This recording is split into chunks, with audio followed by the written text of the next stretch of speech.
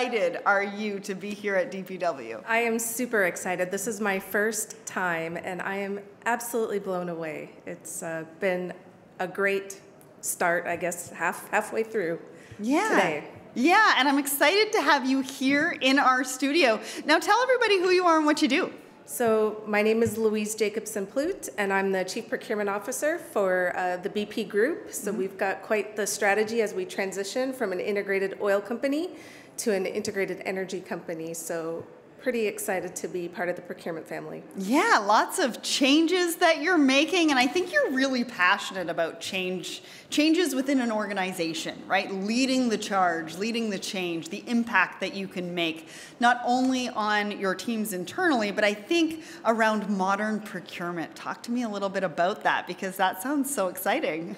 I love the term modern procurement, actually, and I guess before I go into it, let me give a little bit about procurement at BP. So. We manage roughly $32 billion worth of spend across 39,000 suppliers. Wow. It's a huge range of activity, everything from large capital installations to goods for sale within our retail sites to our growth engines, which are on the journey to bring renewables and low carbon energy solutions to the world. So it's quite vast, and we have to innovate and we have to change in order to be successful. So we're really looking for ways as an organization to bring digital into that focus of innovation, where we can really increase operational efficiency, empower our workforce. People are really excited about it, and also really engage with our customers. And all of this holds true for procurement, that modern procurement. So one of the key areas that I'm really passionate about is working on our foundation. You've got to have that stable foundation first. So we are bringing together our core set of applications to build that sturdy foundation, and then we're looking for these niche apps that can come in and supplement where we need to solve those business problems. And so they will interface with our foundation, and I think build this single digital operating system, which I think is core to modern procurement. Well, with all those moving pieces, I mean, I couldn't imagine being able to do that necessarily without technology. And you've got to be able to partner with people who can scale with you and grow. I mean, there's so many moving pieces. Talk to us about how that journey has been to really take a look at the processes. And where did you kind of start and sort of go? Because you have to start somewhere. Yeah. Right? Well, I think I started the journey about 1.5 years ago, but of course the organization has been on the journey for some time. And I think even earlier today, some of the speakers were talking about digital transformation. It really is a journey. Yeah, it's a journey. So I'm not sure where you start or if you ever finish, but it's a journey. I would say one of the things that we've introduced recently is the concept of a procurement digital garage. So it's a small, dedicated team that works alongside our markets insights, our analytical team, to really harness what are the problems that we face across the organizations. Okay. And that could be problems within the procurement practitioners, pain points they have, and it also is those problems that we're supporting the business with solving. And so this digital garage, they come in, they work in 6 to 8 week sprints. We bring in technology, we test the hypotheses or those business problems against that technology, and then there's really 2 outcomes we're looking for. One is a fail safely fast, I say, because we do manage a lot of risk, so we've got to keep that in mind. So fail fast, but safely, and learn from that. And then the second key thing is, well, if we see those signals of it being successful, we're able to then start underpin a credible investment case and really then work on our scale up. So an example that we're working on right now, which is, I think, something that I've heard quite a bit the half day I've been here so far, is sustainability. So how are you working to embed sustainability within your supply chain? So we've given that problem to our digital garage, and they are really working to explore what technology is out there. How can we really get transparent and raise our sustainability awareness? What are our suppliers? How sustainable are they?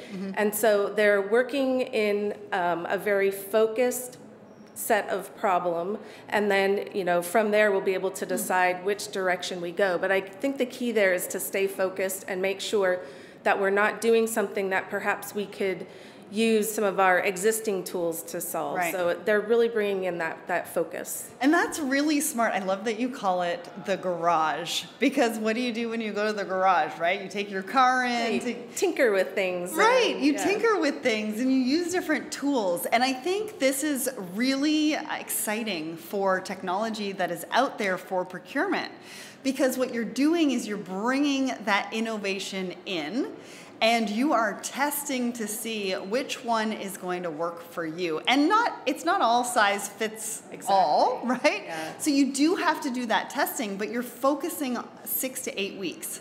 So it's not like it's going on for 6 months, 12 months, and then you're making a decision. It's very much decisive and intentional and very mindful. Yes, absolutely. And I think we're a big company, so our systems are complex. When you interface with our core systems, it's not an easy thing to do. So before you make that investment, we're really keen to, let's experiment in a smaller, safer space.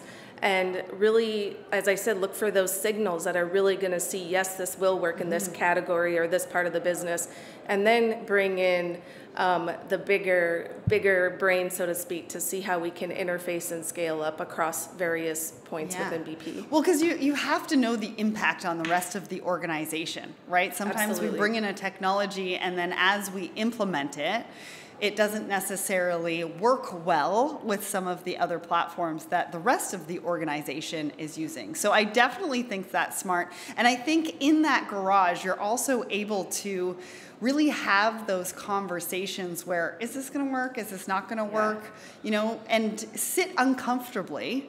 Yes. To get through those conversations, which is something I was talking to Matthias a little bit earlier. So how do you see the digital landscape for procurement really shaping up? Is this garage going to take hold, and we're going to see this sort of across all sorts of organizations? Well, I think the digital garage is something new for BP, but of course I've met other colleagues outside of BP that have used this. Yes, and so I'm all for taking what someone has already tested and bringing it in. So I think it's a good start for us. I think that you look at just the procurement tech world and how dynamic and how fast-paced it is. I think the digital garage is a tool right now that works really well, especially given the business problems. I mean, the dynamics of the world. We have to be agile. We have to be able to really react. And so we'll see how this goes, but we're super excited. We've had a couple of sprints already, and this being here is part of what other tools could we test? We've got no shortage of business problems to present. So give us a little bit of insight as to how this all works for you, like the testing, what works, and what is just hype. Can you give us a little sneak peek in how you actually make that happen? And to be honest with you, 6 to 8 weeks really isn't that long of a period of time. You're absolutely right. And I think it's 6 to 8 weeks experiments. So there could be several experiments that make up a larger sort of test, if you like. Okay. And so that is, but that's, I would say it's more about, here's an experiment, here's what we, just if you were a scientist, here's what we expect to see. If we don't see it, is that something that we should go on to the next, or is that a signal that we should actually fail fast? And so it is a very iterative, dynamic process. And I think, so then, is it hype, or how do you take it forward? Well, I think once we start to see some technologies come through this, then we, of course, like I think many other companies have governance board structures that you then present your case for. Here's an opportunity, here's the value it's going to drive, and then you take it forward through there. And we've got that in place today, and we have been operating like that for a couple of years. But I think this opportunity here is to really, we've got I was listening to the gentleman ahead of myself, and the sustainability, the regulation, everything that's coming down, and I think this is a way that we'll be able to really test things and move forward, hopefully, in a direction that helps us really deliver that value to our business partners. I'm excited to see how this garage works out and whether it takes hold in the industry, to see if others are going to do that. So what do you think are the key opportunities for AI within procurement? I mean, AI is this hot topic. I kind of feel like it's like AI, like everybody's talking about it. So what do you think?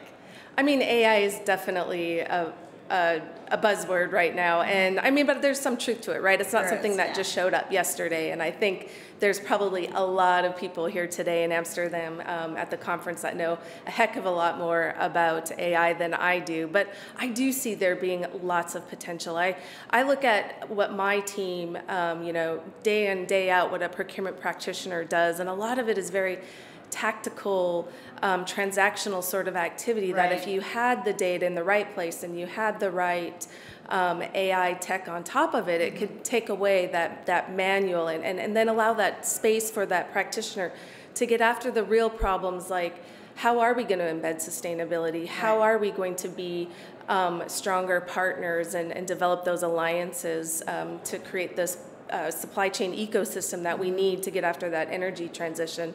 So I do think there's a lot of cases. We're specifically looking at 2 areas of focus within AI.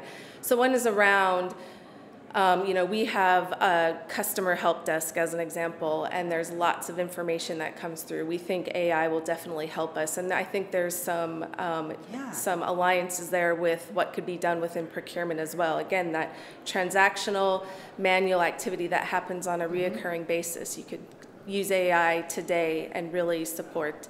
And then I think on further wavelength is what we would call, being a bit more proactive, or what action should I take next? So using all the data that we have at our fingertips, but just really don't have the platform to really digest that in a way.